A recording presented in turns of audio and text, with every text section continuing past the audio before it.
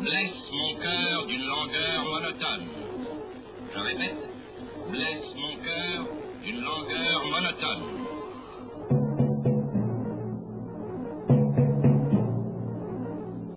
Hey everybody, Dutch Sense here. 3:07 a.m. Central Time on Monday, June 22nd, 2015. So I've got you over here on a video by Montegraph where he's talking about several different things, one of which is including the flat Earth, which I've touched on. And of course, guys, we're not saying there is a flat Earth. We are the people who are saying there is not a flat Earth, and there are people online who are trying to push that right now. And we're trying to fight that off as much as we can, politely, respectfully, but getting into it with people online over that old science that is now being rehashed. Okay, but Monty brings up something in here that's really interesting. He starts talking about the Apollo missions and why he doesn't think there's a Mars rover or any other type of spacecraft out there, at least beyond low Earth orbit, because of the Van Allen radiation belts. Now get this. The reason I'm making this video is, if you come over, of course, you can find a lot of information on it. Here's the wiki on it. I mean, you know, of course, Wikipedia.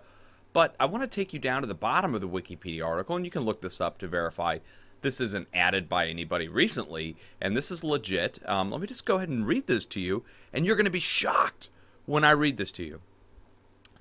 Talk of a proposed removal of the Van Allen radiation belts. Now, they just announced that they discovered a new radiation belt that formed, and that's like a fourth radiation belt, and that's further up here at the top of the article. But listen to this. High voltage orbiting long tether, high volt, is a concept proposed by Russian physicist V.V. Danilov and further refined by Robert P. Hoyt and Robert L. Forward for draining and removing the radiation fields of the Van Allen radiation belts that surround Earth.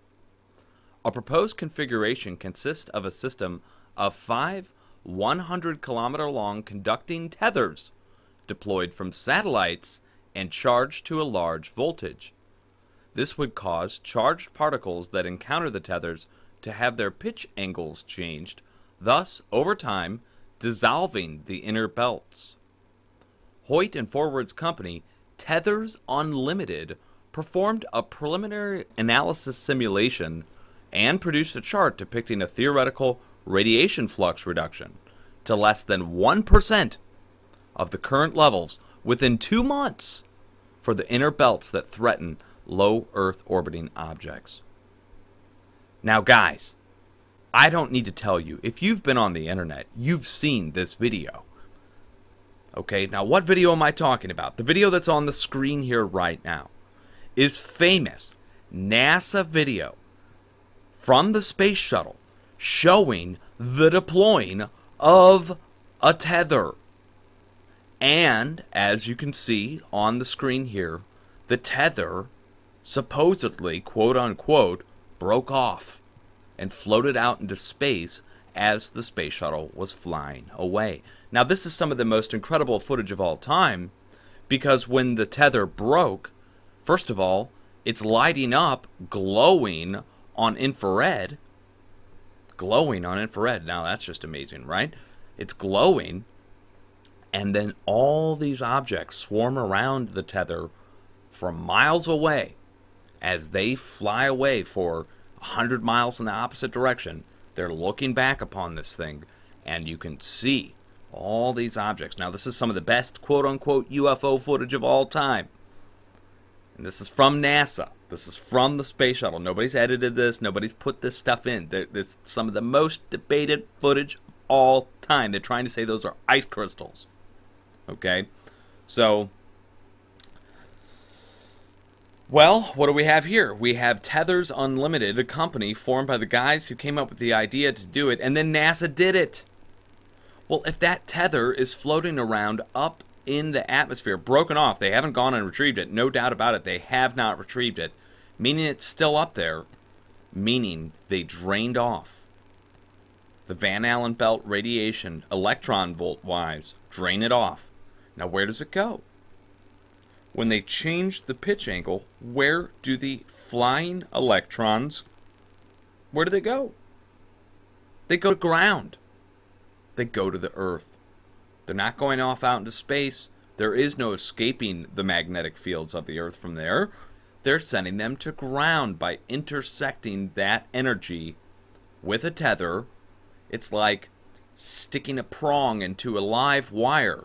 You're going to redirect that current somewhere. And in this case, the tether will probably take it down to a lower level, where it's then taken into Earth and dispersed into the core of the Earth. They did the experiment already. That's what the tether experiment is. And I thought you guys would get a kick out of that. We finally have an explanation for what the tether experiment is. And it's nothing big, you know, just to drain the frickin' Van Allen radiation belts so they can put more spacecraft up. Look, they want to remove the Van Allen radiation belts. This might be why a new one formed further up. You remove a layer from below and another one appears above, reshuffling the deck. Could this be what's caused all of our problems recently? Do you think draining the Van Allen radiation belts might have a climate change problem? Do you? They already did the experiment, guys. They already did it. It's already up there. It broke off. They didn't go back and collect it. It's still up there right now. Still draining off radiation. Flying off willy-nilly wherever. Draining radiation wherever it goes. Good job, guys. Good job, NASA. Good job, U.S. government.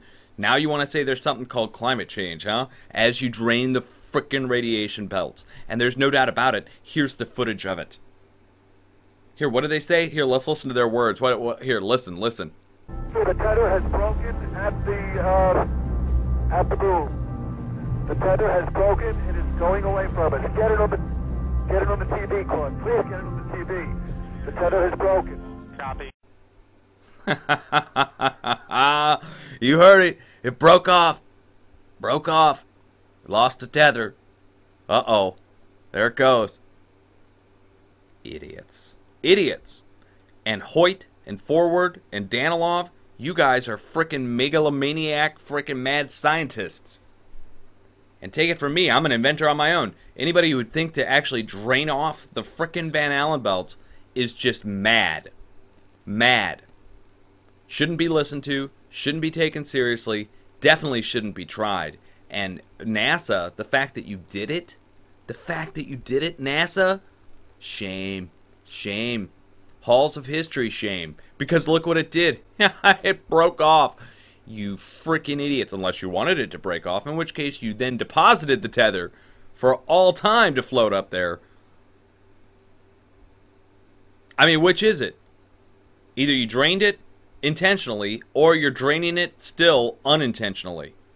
Either way, well, you could be causing, theoretically, a long-term problem for planet Earth by your experiment, which we can prove now was done by you. And it took a little revelation from a guy online to reveal one of the biggest government screw-ups of all time.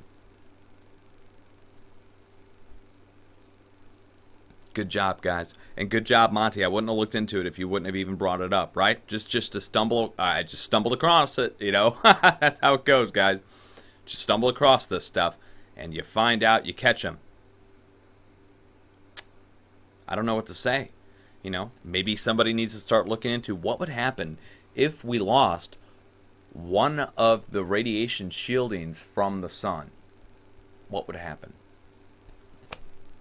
Do you think Hoyt and Forward really understand what would happen? I mean, come on. Look at what we figured out in the past 5 years. Do you think Danilov, Hoyt, and Forward are on the forefront of online research figuring out what's happening with the sun and everything else? Do you? Right? Add in CERN, add in the human-made frequency. I mean, come on. What? I mean, how much more does Danilov, Hoyt, and Forward know than we do? Not much. I would dare say they probably maybe are specialists in their field, but when it comes to actually knowing overall geophysics-wise, the effects of what they're proposing? No way. No way. Do you also think they're geologists? No way. Volcanologists too? No way. No way the guys for the high volt long tether are geologists, volcanologists, seismologists. No. This is bad news, guys. This is bad news. And I'm glad that we found it now, because now you can start to lay blame where blame is due for climate change, because we can prove that the experiment was done and that a radiation belt that protects us from the sun was removed or is being removed still, because the tether's still up there. We need to retrieve the tether, bring it down now, send a new space shuttle up immediately. We need to redeploy the space shuttle to go back up and pull that sucker down. If we can't do it, somebody else has to. The planet's fate depends on it. Get this video out, make it viral, get it to the top, let everybody know, guys. No joke. Seriously, no joke. And Tether's unlimited. You better not be involved with that broken tether that's floating around up there now that we know 10 years, 15 years later that you guys are doing that, did that, are part of that. Your theory is involved. Shame. Shame. All the climate change, all the earthquakes, all the volcanic eruptions happening right after solar flares that didn't happen before. Now we know why. Now we know why. There's a whole layer missing. You took a whole layer of protection away from us so you could put satellites up. That's genius. Good one, guys. Can I give you a thumbs up on that? No. Actually, you can see it on the screen here now. You actually get the big thumbs down. Oh boy. Bad news. Bad news.